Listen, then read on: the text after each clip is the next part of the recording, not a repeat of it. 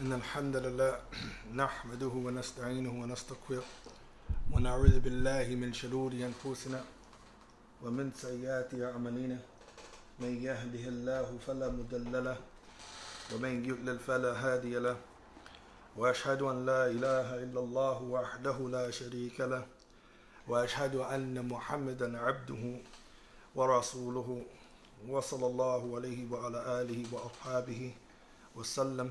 أما بعد. Assalamu alaikum wa rahmatullahi wa barakatuh. This morning talk bi'idhnillahi ta'ala is really to address an issue that is a common misconception amongst many people in terms of how to properly understand customs, traditions in regards to in light of Islam. And along with that, the misconception of shirk. The issue should not be when it comes to holidays, when it comes to anything that is outside of the Sharia, the issue should never be in terms of what is customary, what is to be the custom norm. That's not the understanding. You have to understand what's being transgressed here, and that is the legislation of Allah Jalla wa Ala. So we titled this talk, Shirk is Worse Than Murder. And we're going to bring the proof and evidence that shirk is the gravest sin that can ever be committed. And we're going to show that, inshallah ta'ala, as well as we're going to show about how to properly understand customs and traditions. Because many people use this as an argument to celebrate or even extend some type of greetings to the kuffar during their holiday seasons. And I don't think we understand the implications, how far and deep this go in regards to greeting and congratulating individuals upon their kufr, upon their disbelief, and upon their shirk, upon their polytheism, joining partners with Allah Azza wa Jal. It's very important that Muslims forget the fundamental principles. Shaykh Uthaymeen rahmatullah ta'ala alayhi, he commented and he mentioned that when it comes to the issue of fiqh, okay, then what is understood is that linguistically the word fiqh in the Arabic language, it means to understand something, to have a proper understanding of something. Henceforth, Allah Jalla wa Ala, He alludes to this in Surah Isra, verse 44, Allah Azza wa Jalla, Surah Isra, Surah 17, verse 44, Allah Jalla wa Ala says, وَلَكِنْ لَا تَفْقَهُونَ تَسْبِحَهُمْ. Tafqahun is from the word fiqh, alright? However, you do not understand their praises or their glorification. So here the word fiqh means understanding linguistically. Another verse, Allah Jalla wa Ala, He mentions in Surah Hud, verse 91, Surah 11, verse 91, Allah Jalla wa Ala, He says, وَقَالُوا يَا شُعَيْبْ. So they said to Shu'aib, the people of Shu'aib, they says, مَا نَفْقَهُ كَثِيرًا مِمَّا تَقُولُ. We don't understand much of what you're saying. So linguistically, the word fiqh means to understand, okay, to comprehend something, all right? And comprehensions of different levels. Tayyib. Now, then he says, legislatively, the word fiqh, all right, then it entails the rules, understanding the rules and regulations in regards to creed and regards to actions of the servants, all right? And that fiqh in the legislation is not specifically restricted to the actions of the servants, how the servant behave, what the servant can do in terms of what's permissible and impermissible. Fiqh is not just restricted to that. Okay, you might say, brother, I thought you was going to talk about shirk is worse than murder. I thought you were going to talk about traditions. Why are you starting with this? It's important because many of us don't have the proper understanding of issues, and this is why we end up in the cases or circumstances we find ourselves in. This is why we can make a statement about celebrating or giving the customary greetings to people during their holidays really is no big deal. This is why we can make statements like that. And I understand how seriously that statement in and of itself and what it entails. This is how we can do that because we don't have proper fiqh. We don't have proper understanding. All right? He said it's not restricted to just that. He said rather it entails the rules and regulations to the creed. To some of the point that some of the people of knowledge, they said that إِنَّ الْعِلْمَ عَقِيدَهُ وَالْفِقْهُ الْأَكْبَرُ, as it was attributed to the statement of Abu Hanifa. He said that indeed the knowledge of Aqidah, which we call Tawheed, is the fiqh al-akbar. It is the greatest fiqh. Alright? The greatest fiqh, according to what Imam Abu Hanifa and many other scholars they have said, the greatest fiqh is what? It is fiqh wa akbar, it's aqidah. Alright? And we're going to get into that. وَهَذَا الْحَقٌّ. And the Sheikh says, Sheikh Uthaymeen comments on this, he said, this is the truth. The greatest fiqh. Halal, haram cannot even begin without aqidah. Okay? Henceforth, if you go back to the hadith of Aisha radiallahu ta'ala anha, what did she say? She said, have Allah started with the do's and the don'ts, the people wouldn't have done it. But he started with the matter of the issues of aqidah first. To what? Enter into their hearts. Because if you don't know who Allah is, you don't know who the one legislated it, you don't know who this and that, your love for him and adoration, how are you going to follow his commands? How are you going to stay away from his prohibitions? Aqidah is very paramount. That comes first. You understand? That comes first. He says, لأنك لا تتعبد لمعبود إلا بعد معرفة توحيده بربوبيته وألوهيته أسمائه وصفاته. Same point I'm making. The same exact point I'm making. He says because a person cannot even begin to worship Allah subhanahu wa ta'ala. Right? The one who is worshipped, we can't worship him without what? After knowing Tawheed. Who did his worship go to? Exclusively, who is supposed to be directed to? He can't know this. Without his rububiyyah, he mentions the three aspects of Tawheed. He says, وَإِلَّا فَكَيْفَ تَتَعَبُّدُ لِمَجْهُولٍ. He said, if the person does not start with Aqidah first and not start with Tawheed first, then his worship will be based upon ignorance and not upon knowledge. Do you understand? If you want your worship to be based upon knowledge, then it must start with Tawheed. You cannot escape this. Alright?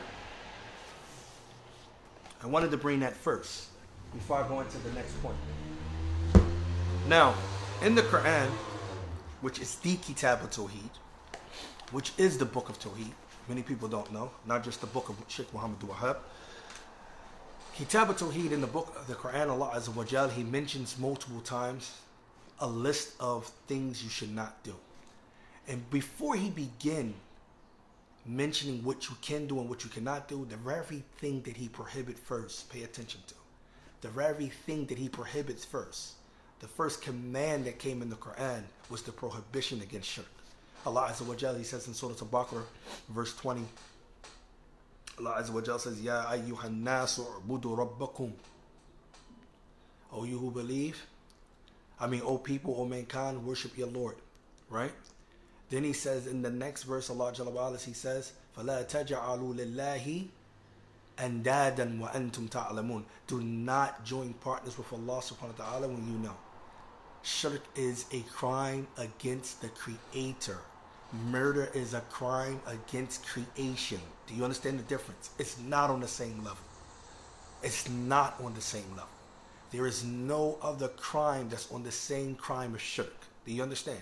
There is no other thing that is worse than shirk. Alright?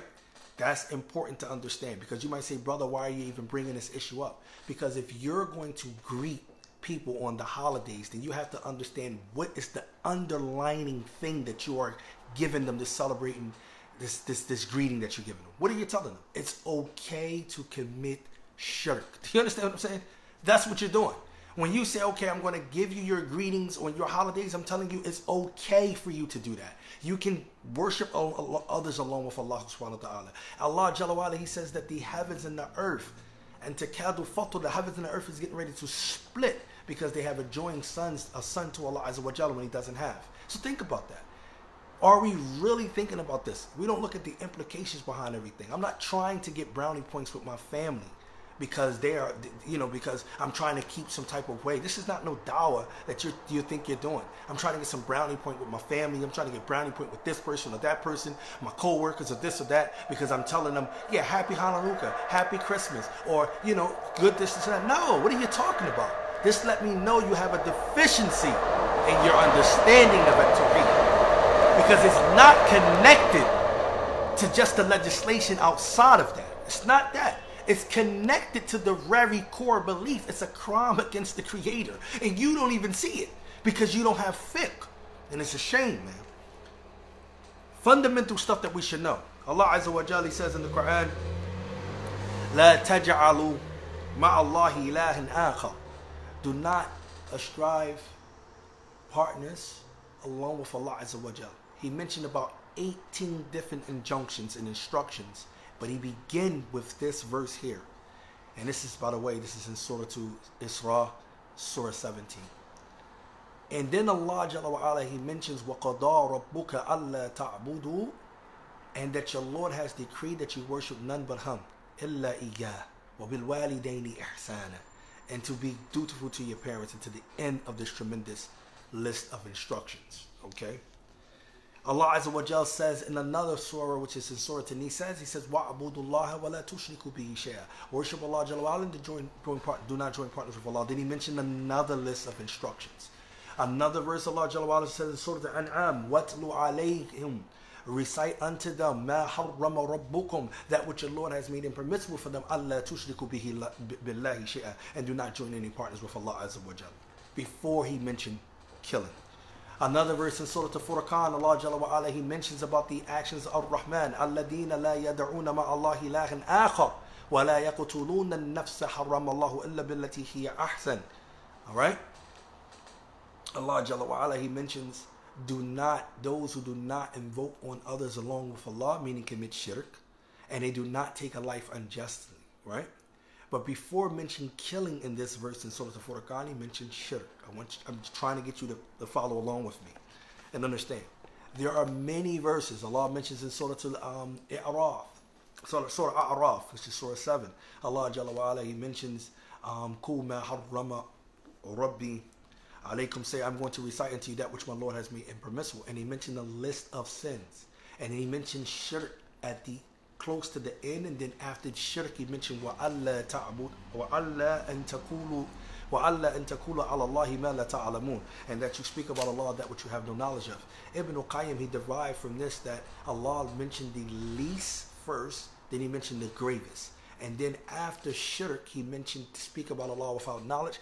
So he said this shows that speaking about Allah without knowledge is worse than shirk, in a sense, because you're speaking about Allah subhanahu wa ta'ala. And if you look at any action that is actually done against Allah Jalla wa Ala, it contains ignorance in it. It contains jahl, whether you understand it or not. This is why the famous companion Abdullah ibn Abbas radiallahu ta'ala anhu commented on a statement in Surah An-Nisa. He says that what? Every person who commits a sin is jahil, is ignorant. Okay?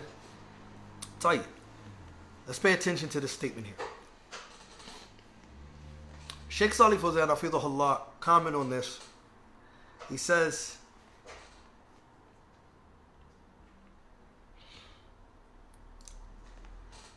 when Allah Azza wa Jal says, Atlu ma harrama rabbukum alaykum, recite unto them which your Lord has made impermissible upon you, dala ala anna tahlilu haqqun lirububiyyah. He said that this indicates that the permissibility of a thing, saying something is permissible versus something being impermissible, is the right that's deserving of Allah subhanahu wa ta'ala rububiyyah, meaning only Allah can legislate. He says, فَرَبُّهُ وَالَّذِي يُحَلِّلْ وَيُحَرِّمْ, because Allah Azza wa Jal is the only one who can make something permissible or impermissible. Henceforth, Allah is the only one who can say what's a festivity and what's not. Do you understand? Allah is the only one who can legislate a festivity or not. Do you understand? And most festivities that people place, it is connected to some type of belief, and you don't even get it. It's connected to a belief system.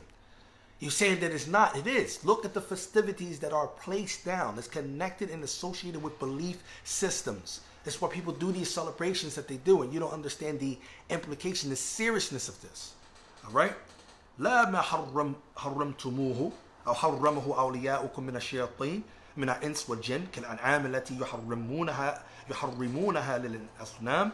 He says, and it is not up to them to say what's impermissible, or up to their awliya, that they take as their awliya, their leaders and their confidants and their protectors and their friends from amongst their leaders, to tell them from amongst the shayateen, from amongst men and from amongst jinn, that this is impermissible. Like the cattle, right? One of the other names for Surah An'am, if you don't know, which is the 6th chapter in the Quran, is known as Surah Tawheed. Throughout An'am, Allah Jalla wa Ala clarifies and highlights Tawheed throughout the very surah, the whole entire surah.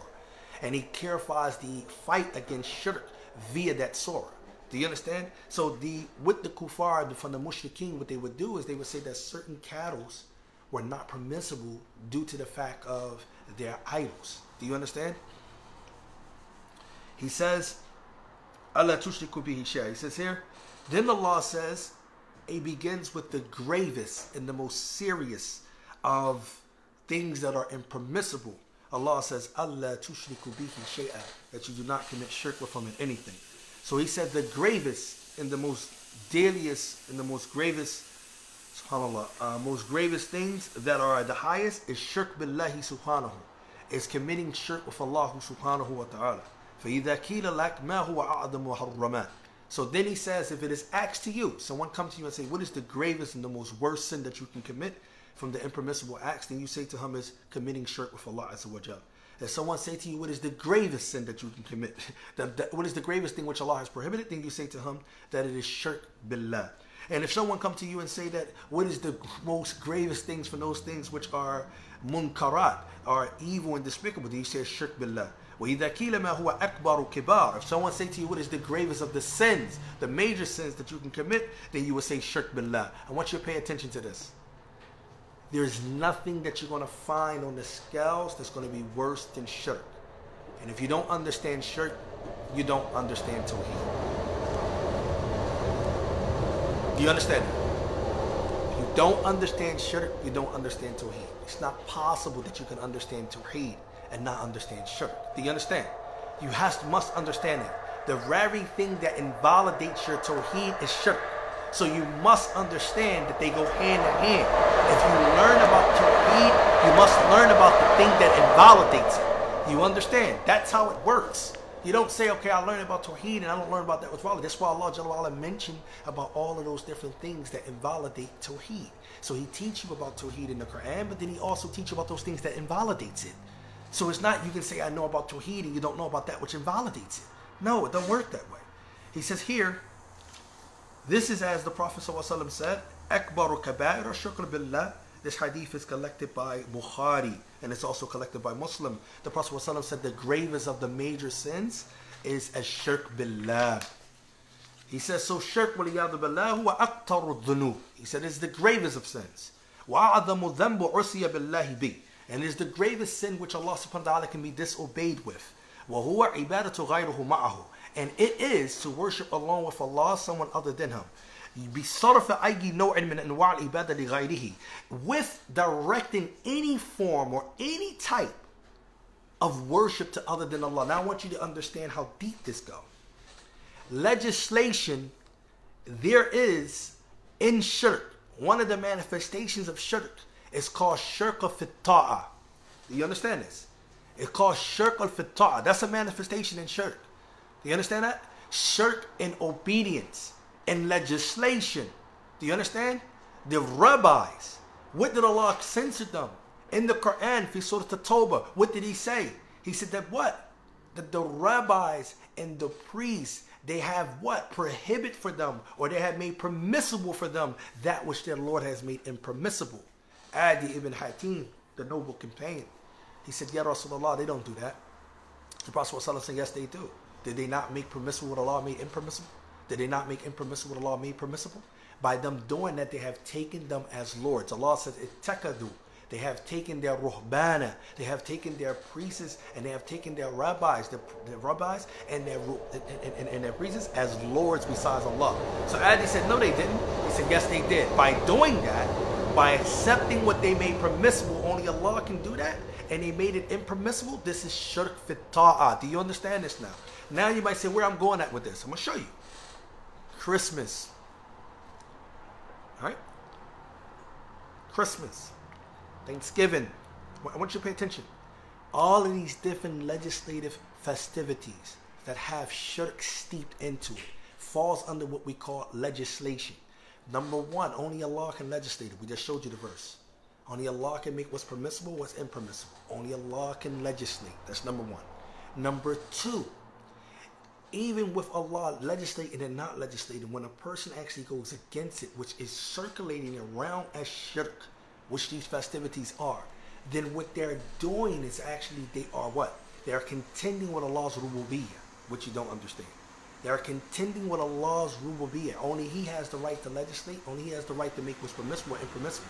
So when a person come along and say that it's permissible to participate in these holidays, that's contending with Allah's rububiyyah. And when a person come along and celebrate, which is lesser than that, as Ibn Qayyim said, even if it's not kufr, from the person who says Merry Christmas to someone else. Even if it's not kufr, at the very least, it's still a sin. And it's a grave sin. It's not something that's minor. Even if it's not kufr, we would say that the person who says Merry Christmas to another one, we're not going to say, okay, he's upon disbelief. But even so, he's still upon sin. It's not permissible. Ever, under no circumstances. And anyone who has fiqh of tawheed and fiqh of shirk, they would know that they would not. Why would you say it? What purpose or would you say it? Think about it. And what purpose would you say it? Why would you say it? It's not legislated. The things that are circulated with it, you know it. Even they know it themselves, the pagan holidays themselves, what they are actually associated with it. How are you going to try to bridge a gap talking about I want to be able to be formal and custom with my family? What are you talking about? If I tell you some of the stories of the Sahabas and how they were with their family, man, you don't even stand a chance. What are you talking about? How are you sympathizing with kufr? I don't get it. This is the point that we don't understand. How are you sitting here sympathizing with kufr and then you bringing out issues you don't understand nothing about? All right? We're almost getting ready to stop. He says here, ألا تشركوا بشيء هذا النحي من الله عز وجل الشرك به وهو أعظم ما حرم ربكم عليكم فأنتم تستحلوا أعظم محرمات وهو الشرك. He says that this prohibition is from Allah Azza wa Jalla in regards to committing shirk in any of his manifestations. And it is the gravest of that which your Lord has prohibited you from. And فَأَنْتُمْ تَسْتَحِلُّونَ أَعْظَمُ مُحَرَّمَاتٍ وَهُوَ الشِّرْكُ. And if you are one who have made permissible the gravest of those things which are impermissible, which is shirk. And the kalimat, the word here, shay'an, the ulama, they says about it is an indefinite article, which the context of the prohibition makes it general. That it contains anything that is used or worshipped besides Allah. It doesn't matter if it's an angel. It doesn't matter if it's a prophet. It doesn't matter if it's a wali. It doesn't matter if it's a righteous person from the righteous people. It doesn't matter if it's a tree. It doesn't matter if it's a stone. It doesn't matter if it's someone in the grave or other than that. It is a word that includes all of that. He says, فَهِيَ كَلِمَةُ عَامَّةٌ يعني أي شيء من الأشياء لا يجوز أن يصرف له شيء من عبادة الله. Meaning that there is nothing from the things which people take as deities and worship is permissible for you to direct any of that from the worship of Allah subhanahu wa ta'ala.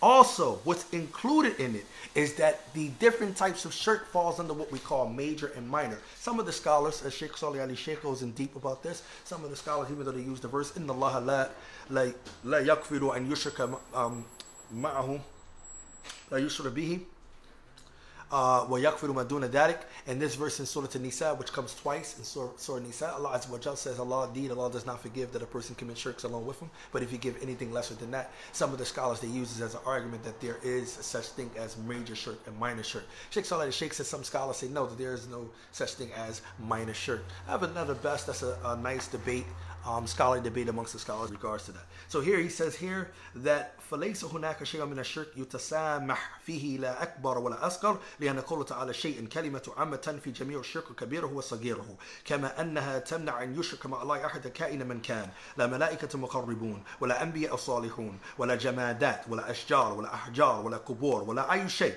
لا يجوز أن يصرف شيء من عبادة غير الله ولا النذور ولا ذبائح ولا الطواف ولا الدعاء ولا خوف ولا الرجاء ولا الرغبة ولا الرهبة لا يجوز ذلك سواء كان الشرك الأكبر أو الشرك الأصغر سواء كان الشرك جليا ظاهرا شركا خفيا من القلوب. And basically he was saying just pretty much what I was mentioning. He was saying that it don't matter what shirk it is, whether it's minor or major, all of that is prohibited. Okay? It doesn't mean because it is a minor shirk or a lesser shirk here that it doesn't hold the same grave prohibition. Shirk in and of itself is period. Don't matter what it is. It don't matter if it entails dealing with an angel, a jinn, a person, a stone, a tree, whatever. Any act of worship that is supposed to solely be directed to Allah Azza wa Jal, any of those things, dua, hope, desire, longing, fear, all of those things supposed to be exclusively given to Allah only. Do you understand that? So if a person makes that change and that possibility, he's going to make a failure. Bring me to my third part of this talk, inshallah, that brings it home for those who use the argument that saying the greetings is customary, okay? I want to mention something very fundamental that we must understand when it comes to Islam. Islam is based upon principles. If you don't learn the Qawaid, you won't learn what to do. All right? You need principles to understand. And it's fundamental principles you must know. All right? One of those fundamental principles, especially when it comes to masail, issues, because issues are divided, inshallah, as when we deal with fiqh. You're only going to have two aspects in this deen. There's no third aspect. There's no fifth. There's no sixth. There's only two aspects to the deen. Do you understand this? As Sheikh Saleh Ali Sheikh, he mentioned this not from me. Sheikh Saleh Ali Sheikh explained this, that there's only two aspects to the deen. He says the deen is only going to be divided into tawheed or to halal and haram. Do you understand? So tawheed deals with that affair of Allah Azza wa Jal, and halal and haram deals with the ahkam wa amaliyah. It deals with those actions pertaining to the servants. Do you understand? Which we talk about fiqh wa asghar. And tawheed is fiqh wa akbar. Do you understand?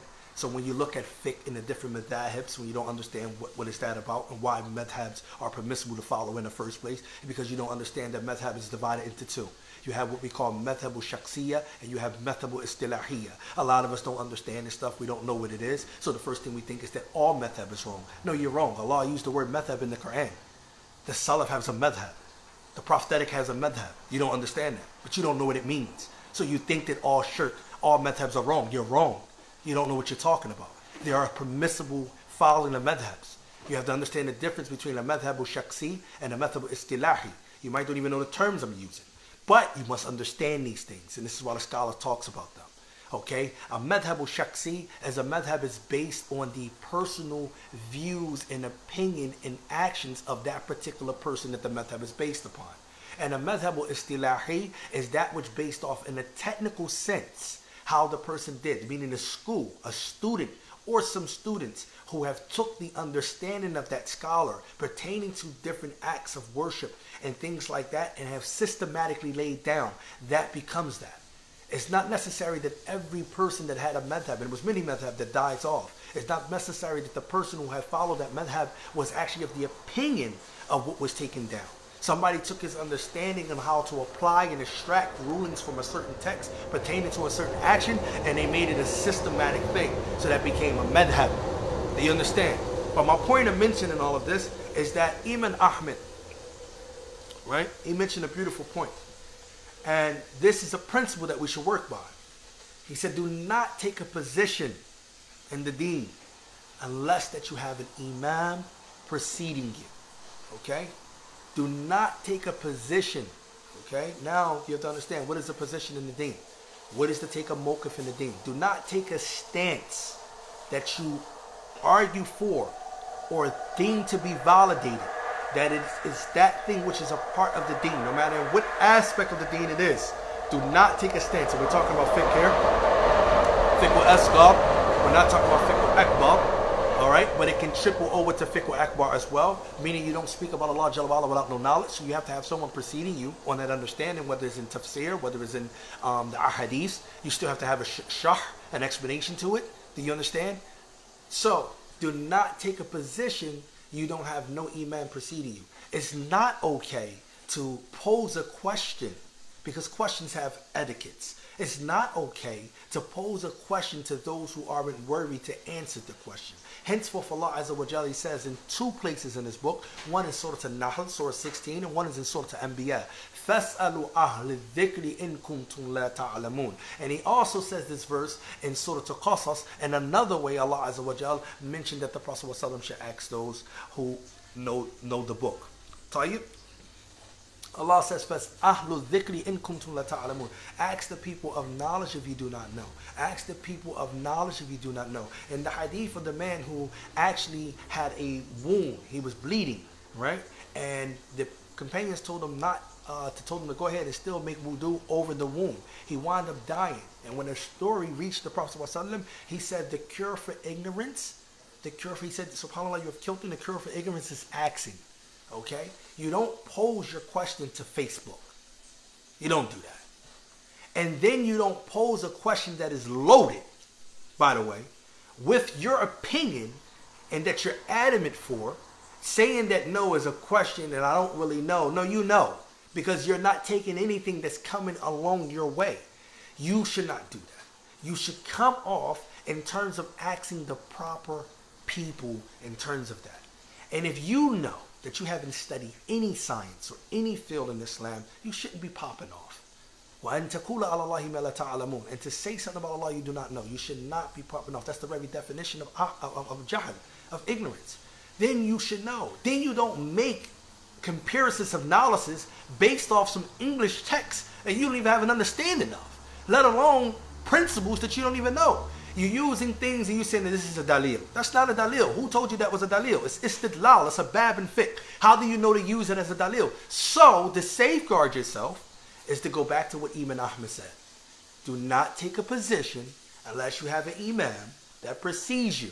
So if that's the case, you haven't studied, then you go to somebody who's knowledgeable, who spoke about the issue, who actually brought their proofs and extracted their benefits from the issue, and then you work with that. Right? I'll give you a beautiful example. I'm getting ready to go. I'm getting ready to let this go. I'll give you a beautiful example. I remember one time Mufti was giving a class, Muhammad Munir that is, right? And he was going over the issue of praying and raising the hands. You see how the palms face out when we raise the hands? He says, can you censor somebody if they was to raise their hands like this? He was saying, if somebody gets in the prayer and they do like this, Allahu Akbar, right? He says, is this wrong to do like this? Is this wrong, right? So, you know, we was in there, we were saying, okay, of course it's wrong. He would say, all right, he says, so what's your proof that it's wrong that a person can't pray like this? Right? So when he said, what's your proof? He's talking about, give me something from the book of Allah, give me something from the sunnah of the Prophet ﷺ, that this is incorrect, that you cannot raise your hand like this, right? And there's a lesson in this. And he brought the proof that you're not going to find any clear, explicit text that's authentically attributed to the Prophet ﷺ that he says, do not raise your hand like this. All right? He says, you're not going to find one. But he said it's suffice enough that we have a scholar who actually says that the palm should be raised out. And he said that scholar was Ibn al-Qayyim, and he mentioned in Zad al-Ma'ad. So the good thoughts that we have about that particular scholar, is that scholar is not going to make a statement without having some evidence that he has. He didn't mention his evidence, but we know that we have a statement from him mentioning that the palm should be outward, and so that we have that. The point of me bringing this up is showing you that you should still have someone preceding you. So for you to use the argument that it is from culture and customarily, it's from customary greetings that you can greet someone, you're not celebrating their holiday by giving them a greeting, then you have to have an imam that said that that's actually the case. And then when you have someone telling you that Ibn al-Qayyim and Ibn Taymiyyah comes behind and tell you that no, you can't greet them under no circumstances. Ibn al-Rajab brings the same point in the same argument. You can't greet them under no circumstances. It's not allowed. It's not this. It's not that. It's not this, that. And they say it's a consensus. Consensus, meaning it's an ijma'. And then they bring proofs because they use ayats to direct or telling you where you cannot do it. And they mention those things. And you still come back and say, oh, this is not enough. This is not what I'm talking about. This is supposed to be this. This is supposed to be customary. Now, I'm going to give you something for that. How do we understand orf? Customs. Add that with orf. The word orf and the word customs. How do we understand that in Islam?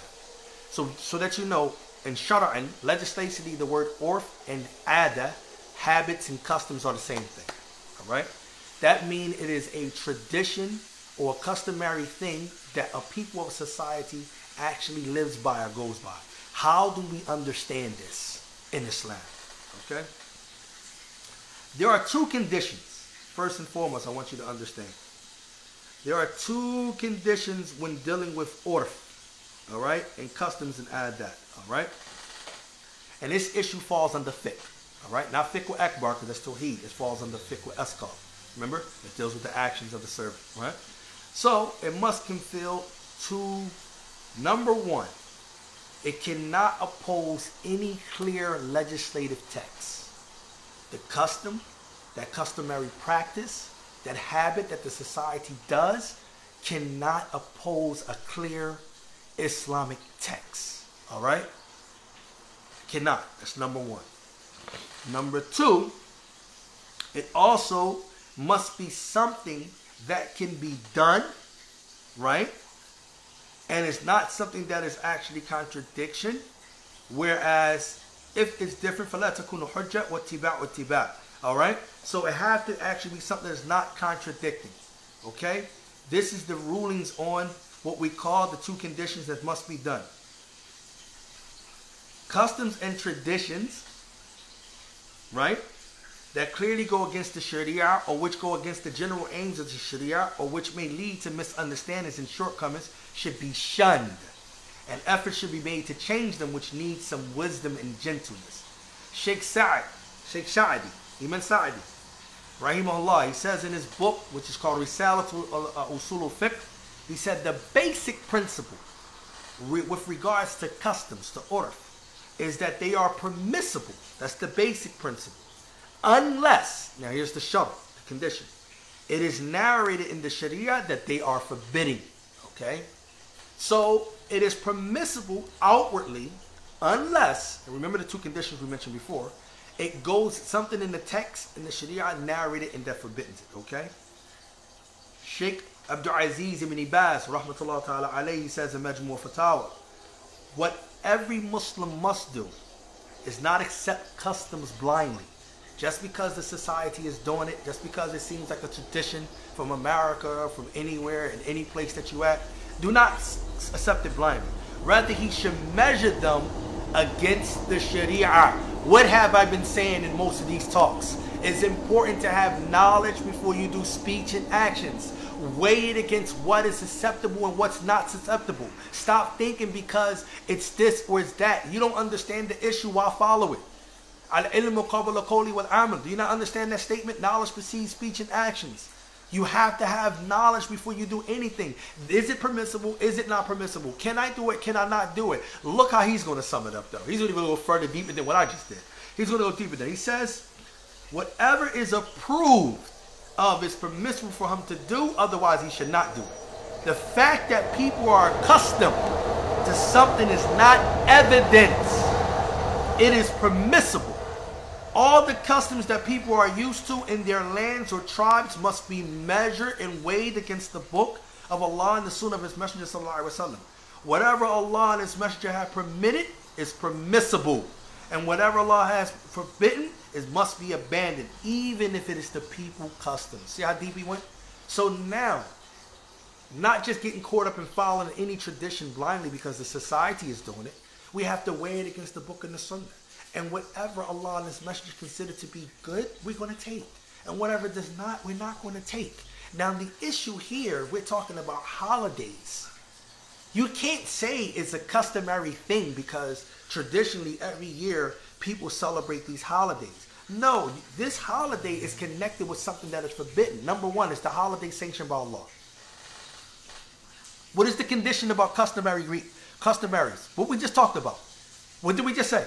The first condition is cannot oppose what? A clear legislative text.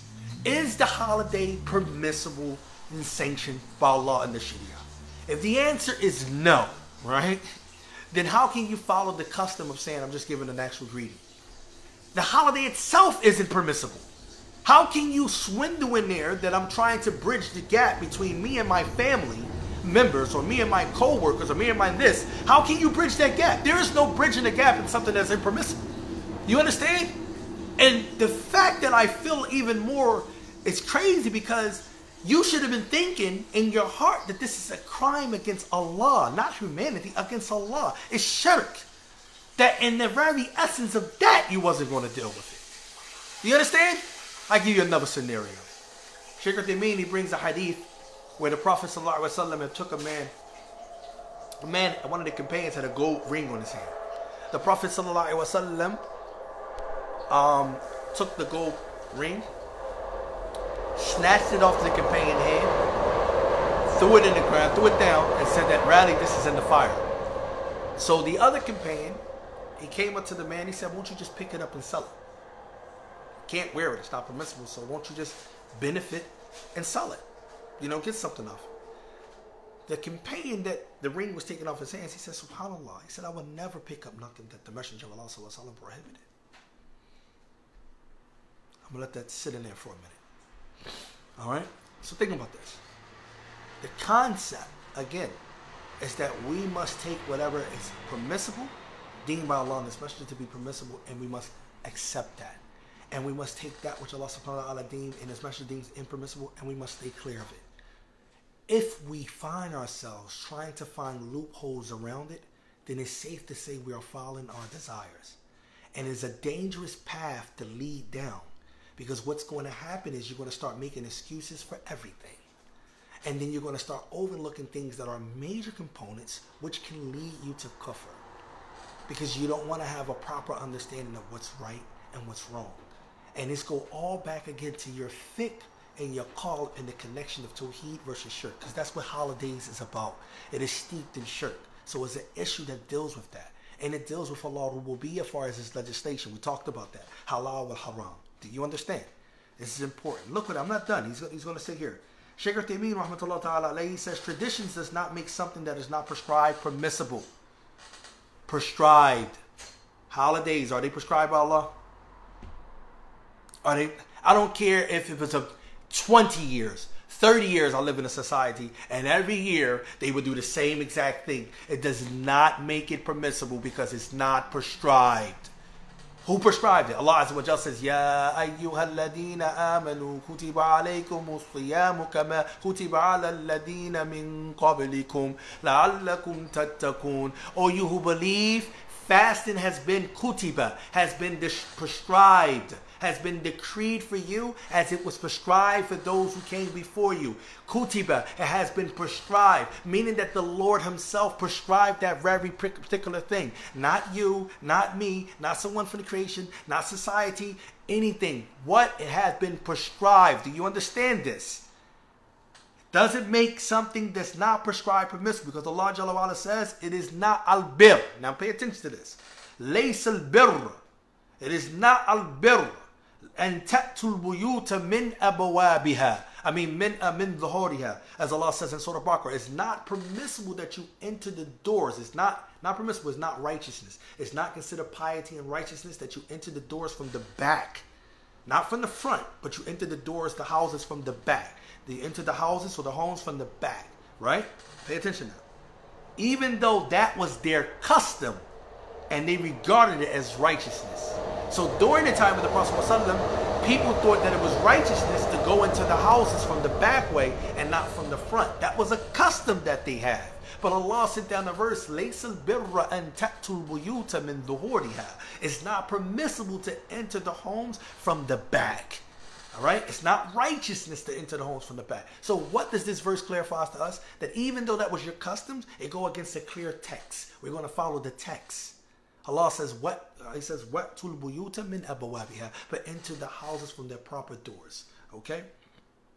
He said, the one who takes something as a custom and regards it as righteous has to measure it against the laws of Allah. That's number one. Let's go back again. Is the holiday sanctioned and prescribed by Allah? That ends all arguments. You don't have to come and say, is it a customary greeting? We can't even have that discussion. Number one, is the holiday permissible or not? That's the question. And if the question, if it's not permissible, everything associated to it, it's not permissible. Do you understand that? Everything associated around it becomes not permissible. Do you understand that? So you can't say, okay, the holiday is this, that. You can't use that argument. I'm not greeting and I don't believe that this and that. And we had a guy, I don't know his name, Sheikh Adzar or something like that. Somebody posted up on the timeline that he was saying that it's got nothing to do with belief systems. You can give them a Merry Christmas. You can say Happy Hanukkah, whatever like that. You can give them all that. No, you're Baltin.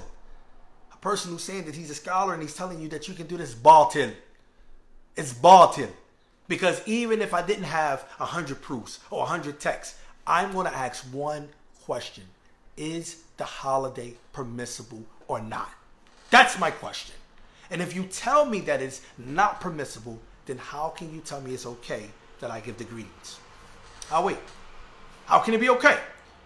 Allah says, وَلَا تَقْرَبُوا الزِّنَا. He did not say, وَلَا تَفْعَلُوا الزِّنَا. He did not say, do not do zina. He says, do not come close. Do not approach the means, which becomes a fiqh ruling now, that the ulama mentioned. Do not approach the means that leads to the way. Huh? Right? How can I do that? No, we cannot do that, man. Happy Kwanzaa, happy all that, man. Stop that stuff, man. Prophet ﷺ ordered us to be different in all things. That's even in our beards. That's even in trimming our mustaches. That's even in the way we wear our garments. That's even our pants above our ankles. To be different in everything. You come along and say, no, I want to be sympathetic. Henceforth, we got the people with the interfaith dialogue. What are you talking about? The Quran never once suggested to do interfaith dialogue. Show me one ayat where Allah subhanahu wa ta'ala told Muhammad sallallahu alaihi wasallam to open up an interfaith dialogue with him. I just read to you the other day, Allah Jalla wa Ala opened what we call the mubahala.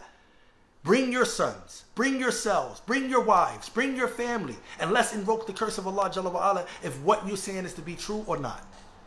That's what he said, do. He didn't say open an interfaith dialogue. Like, we that sympathetic, man?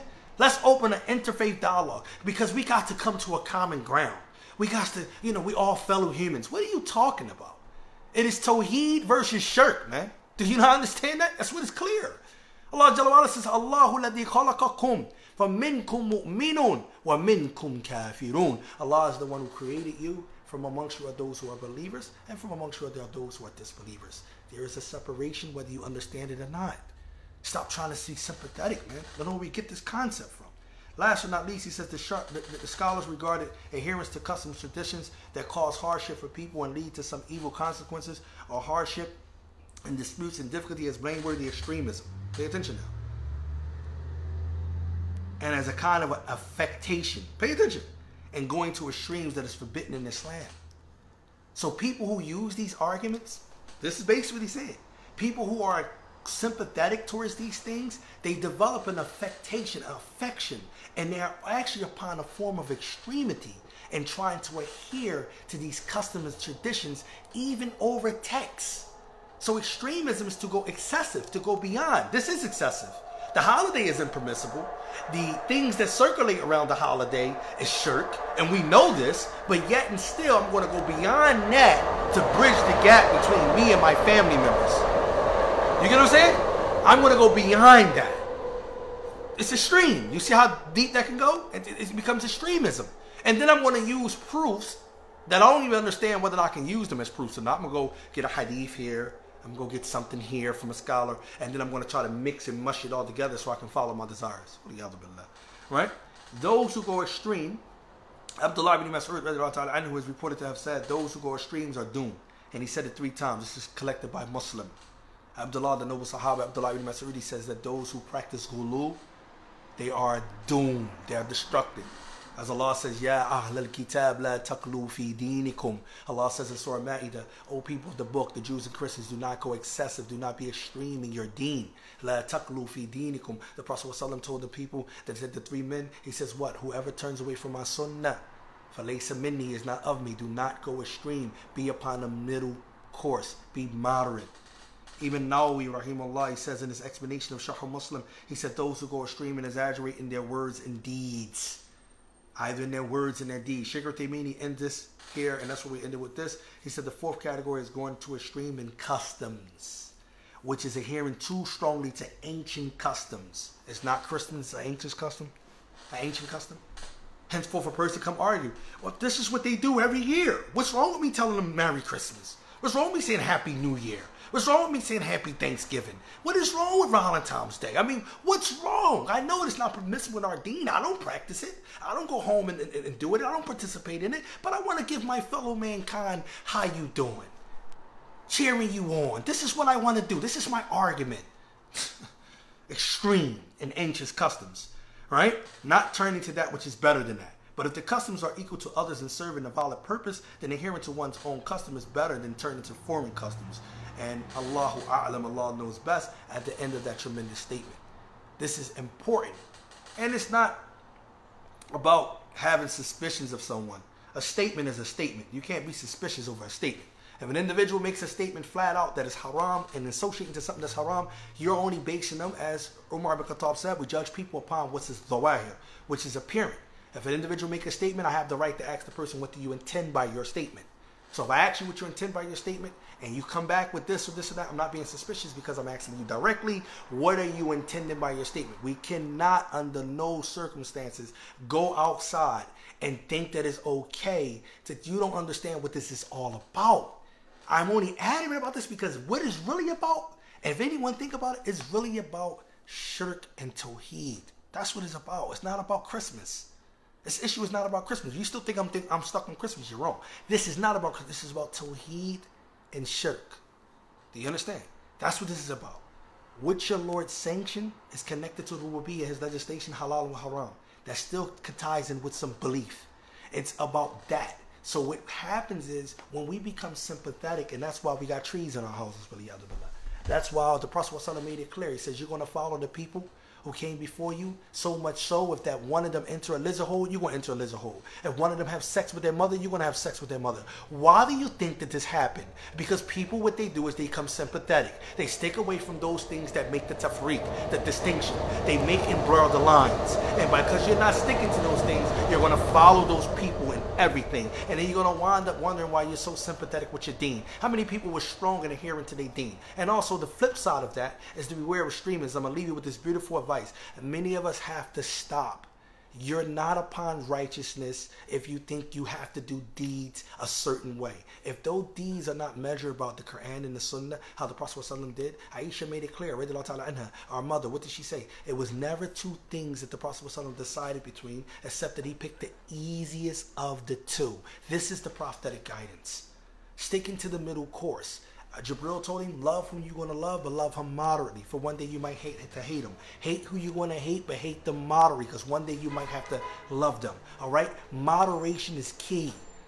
We go extreme from any two sides. Whether we get too lackadaisical, hence we become mutasahil, we become sympathetic, we start doing interfaith dialogue, we start giving them Merry Christmas, saying that it's custom greetings, we start doing stuff like that. Or we go to the other extreme, whereas though if we're not rigid, if we're not this way, if we're not that, then our ibadah is not accepted. And then you go off. You can't uphold that.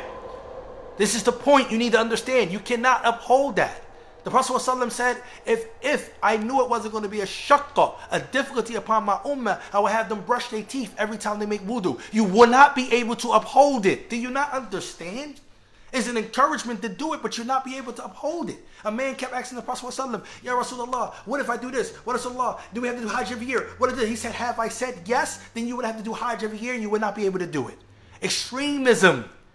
A moderate course. Allah is not wanting multiple quantity from you. He just wants quality from you. Effort, juhd, that's what he wants.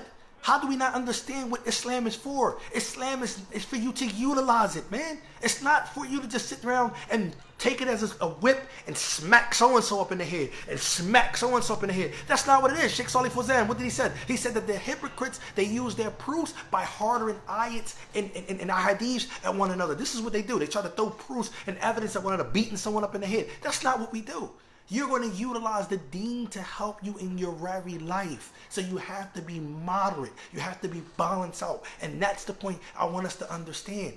And your balance can only be based off the balance of that of the Prophet ﷺ and the companions. That's how you have to do. Muawiyah prayed 1 rakat for a year straight. He didn't do 9. He didn't do 11. He didn't do 7. He didn't do 5. He did 1. A year. When he was asked about it, he said, I was accustomed my soul to get used to the very thing of doing it. Did that make him anything less because he did 1 rakat opposed to a person who do 11? The Prophet ﷺ said what? In Sahih Bukhari in the book of Wudu, don't be like so-and-so who prayed the night prayer 1 night, 2 nights, but the 3rd night he doesn't come out. Why? Because he overburdened himself. He overwhelmed. He went extreme. He didn't understand what he's supposed to do. No moderation. Do you understand? It's important. You're not super Salafi because you scream at the top of your lungs you hate bid'ah. That's not that. You want to hate bid'ah? Then start by the very thing of shunning holidays. Shun the holidays. Don't give no greetings or nothing. You really want to say you want to be a person who actually stay away from certain things. Stay away from things which Allah Jalla wa Ala is displeased from. That's how you begin your request and you bark upon that which is right. Do that which Allah subhanahu wa ta'ala love. That's how you do it. You don't have to be at the top of the lungs. Stay away from so-and-so. Stay away from so-and-so. No, all you got to do is stick to what Allah Azza wa Jalla tell you to do. And the Prophet ﷺ. That's what I wanted to bring today, inshallah ta'ala. Shirk, no doubt, is worse than murder. We have to really understand you cannot learn Tawheed unless you know the opposite. You cannot learn Shirk unless you learn Tawheed. And that we have to realize that customary griefs, that they have conditions. The first condition is cannot oppose a legislative, text. All right, so if anyone comes to you telling you that any of these holidays is okay, only thing you have to ask them first and foremost, is it permissible from Allah? And if they tell you that no, it's not permissible, or if they tell you that this is the kuffar and we are the Muslims, this is the non-believers, and this is what they have, this is their celebrations, this is what they have, if they tell you that and try to separate it, then they have a misunderstanding. Because since when did Allah Jalla wa Ala separated the non-believers from the believers? He only separated them in certain things, but he still made the address the same. Ya ayyuhan nas. He didn't say Ya ayyuhal ladina amanu. The first commandment that comes in the Quran, he did not say Ya ayyuhal ladina amanu. Oh, you who believe. worship Allah. He says, Ya ayyuhan nas, O people, worship Allah. He says it again, Ya ayyuhan nas, ittaqu rabbakum, O people, and fear your Lord.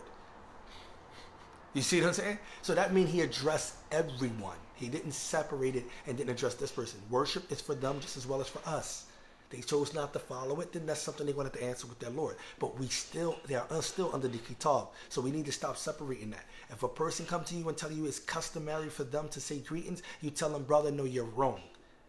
The holidays are impermissible in and of themselves. How do you know is they impermissible? Because Allah did not sanction it. I don't have one hadith, I don't have one ayat that Allah told me that I can celebrate Christmas, Thanksgiving, Valentine's, Father's Days, Mother's Days, any holiday they can come up with. He didn't tell me I can do it. So that number one let me know, since he didn't sanction it, everything that's associated with it, I cannot actually agree. I'm not going to cheer nobody on. I'm not going to say this. And you don't have to be apologetic. You don't have to come out and say, well, I don't have to, I got to respect the people. I don't have to be rude to the people. We already know that. That's from our character. We're not going to, Allah said, وَلَا تَسُبُّوا. We don't سُبُّوا الَّذِينَ يَدْعُونَ مِن دُونِ اللَّهِ. Don't insult those who are worship other besides Allah Azza wa Jalla. We already know that. I don't have to come out and tell you that, no, I'm not going to be rude. I don't have to be rude to a non-believer because he's celebrating Christmas.